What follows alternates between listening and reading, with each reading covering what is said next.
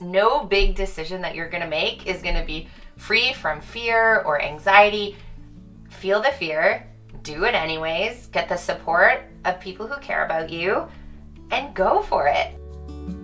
Hi, I'm Laura from Taking a Leap, and I'm here with Megan Rafuse from Shift Collab. Thank you for joining us and giving us your experience coming into being an entrepreneur. So tell me what life was like before you started your business.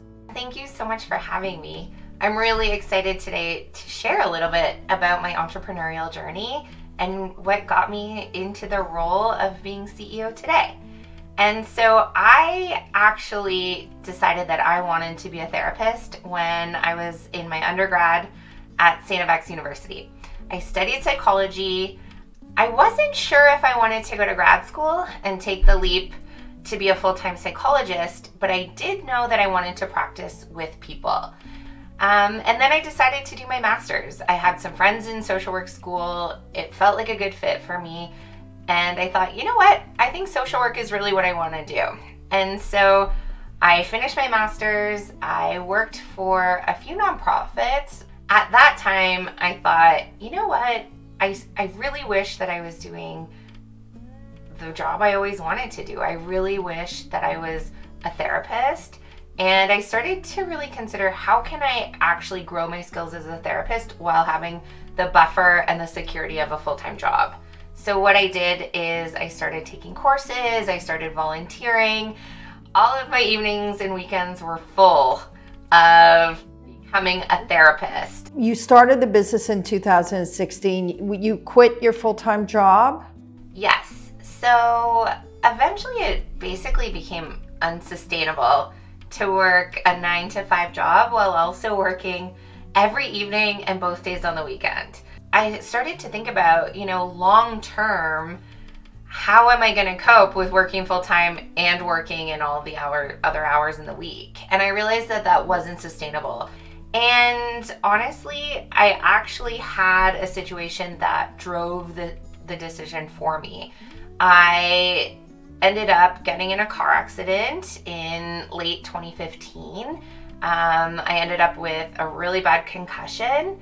And at that time, I ended up off of my full-time job. Now, you talked about people you connected with. I assume they were sort of mentors to you. Can you just talk to me a little bit about entrepreneurs that you connected with? I think people would be really interested in knowing what that was about.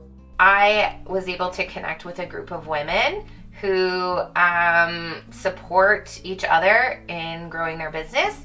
It's an organization called Dovetail, run by an incredible entrepreneur named Alexis, and she has really driven the idea that, support is what grounds and builds healthy entrepreneurs.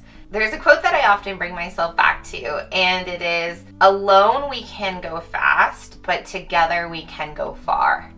And often in the initial days of business, I often felt like I had to do it alone.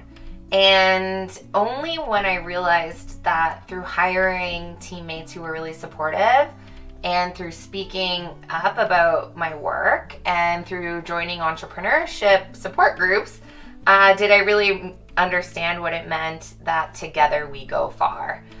If you were talking to somebody right now who is dragging their feet and afraid of taking the leap to being an entrepreneur, what would you say to them?